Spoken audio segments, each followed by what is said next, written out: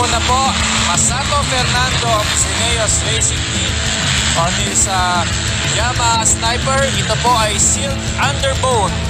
Sealed underbone po, hindi po ito tayo open. Mamaya pa po yun. Wow, look at that. We have 22 riders po ang ating UB sealed. Okay, so it's Masato Fernando on the Yamaha Sniper, followed by Ian Jason Bitondo on the Suzuki Raider on his Akas Bike, and third place, closely following them, Jacob Sablaya on the Honda Supra GTR of Honda Philippines, Diam JT, Project M. So yan po nasa gitna.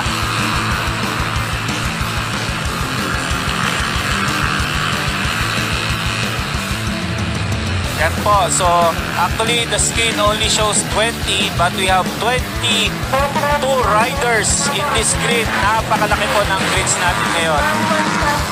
Medyo na-overwhelmed po tayo.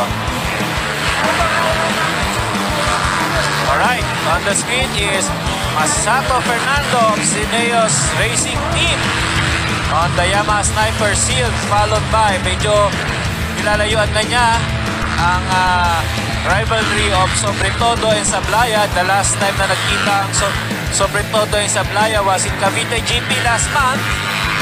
So, tignan natin. Back to Tarlac since May. So, we have, this is a 6-lap race with 2 laps to go. So, again, Masato Fernando of Cineos Racing Team on a Cineos Racing tire, followed by Ian J. Sobretodo on the Suzuki Raider on Pirelli tires. And I think the Honda Supra of Jacob Sablaya is also using Pirelli tires.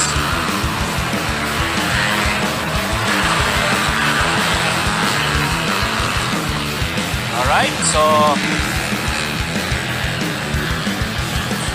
4 laps to go. Tatlong Fernando is extending his lead. Now is almost 1.5 seconds. And then from Sobretodo, and then Sablaya is less than a second behind.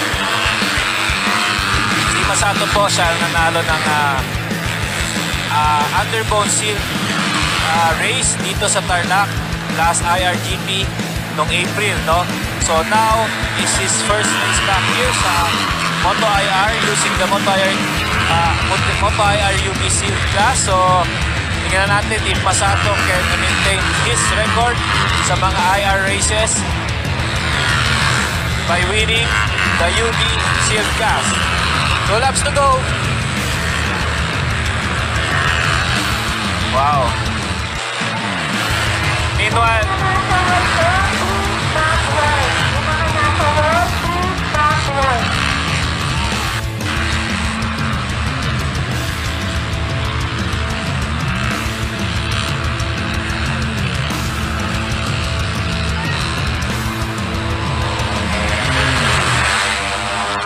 pakiusap lang po yung mga tao po. Kayo na po yung malapit po sa Venus Land. Pakiusap lang po. Nagpunay po ng sa ito.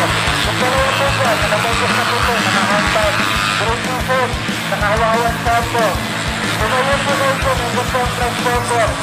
Yung mga yellow food po. Yellow food, pakintras po.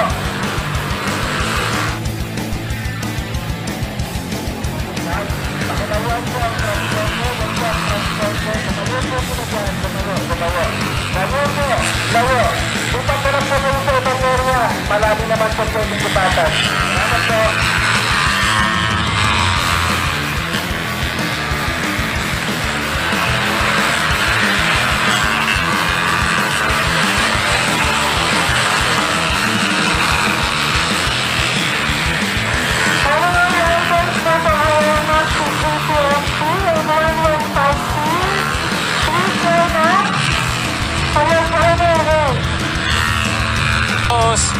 There goes the chairman, Masato Fernando.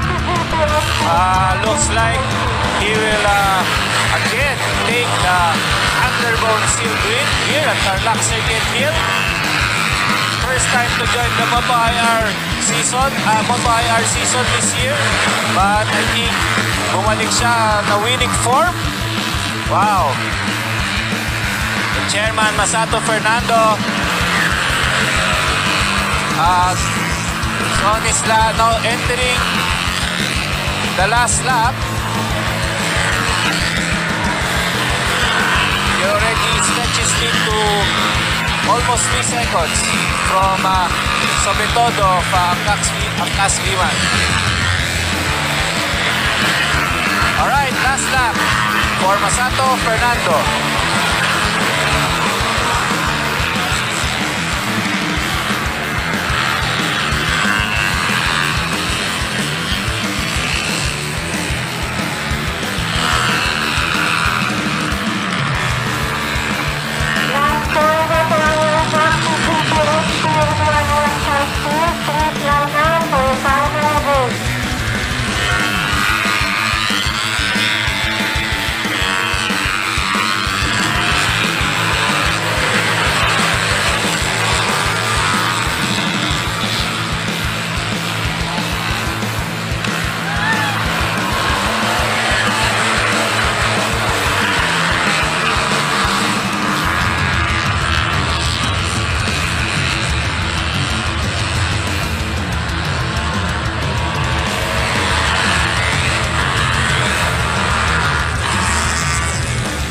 Masato Fernando approaching the checkered flag. Oh!